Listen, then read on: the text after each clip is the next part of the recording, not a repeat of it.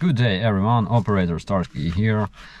So we've been working with CBS News recently, and those are great guys who told our story of my brigade that broke the plans of Putin to capture Hostomel, and you can see that story over here. It's been a real pleasure working with them, and of course I must mention that I wasn't the only one shooting at those helicopters that were attacking our base. Of course, whole brigade took part in it, including our conscripts that killed almost a platoon of professional Russian airborne troops. I think that a bit later you will have an opportunity to see the whole story. I received some comments regarding the Microsoft Flight Simulator that has been released recently, like 2 years ago, and as you probably know, I'm a huge fan of aviation, and the guys asked whether I was playing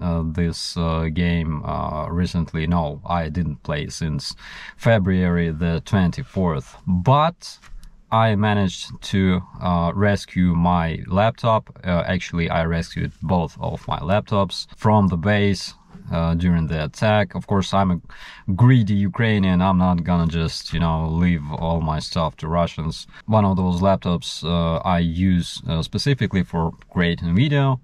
It was an old Apple MacBook Pro, late 2011, and it survived Revolution of Dignity, as much as 5 deployments on the East and this attack on Hostomel, but unfortunately it said I had enough and started dying. But due to you guys, I was able to buy a better laptop and a better camera in order to do my duties of a press officer, and of course create better blogs. We've had some great find near Hostomel.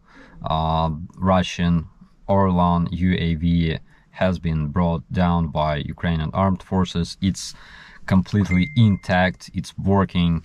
And here you can see Russian Orlan UAV airplane.